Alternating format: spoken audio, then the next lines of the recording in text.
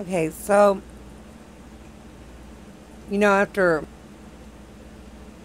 some more current events that have taken place, most of y'all know I'm not quite where I'd like to be, health status wise. Um, and that I try to sing my way through, that I try to get myself through with the positive things in life. And I've made it rather known that, a lot of people in social media tend to continue to tear me down.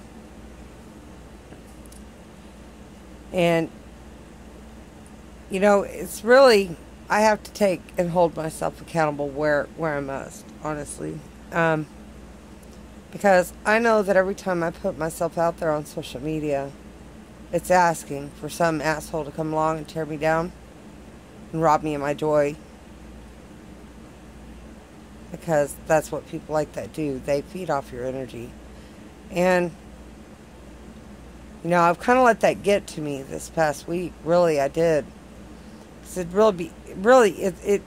really becomes easy for somebody like myself, especially as somebody empathetic by nature that's going through a lot.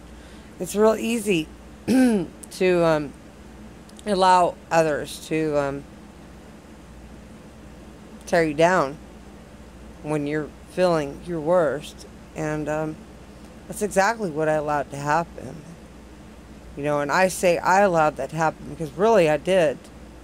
Because ultimately I have the power to hold control and center over my own emotions regardless of how other people treat me or try to treat me, regardless how they act. So if they set out to tear me down or be negative or rude, and I allow that to affect me negatively, emotionally, I have ownership and control of my own emotions.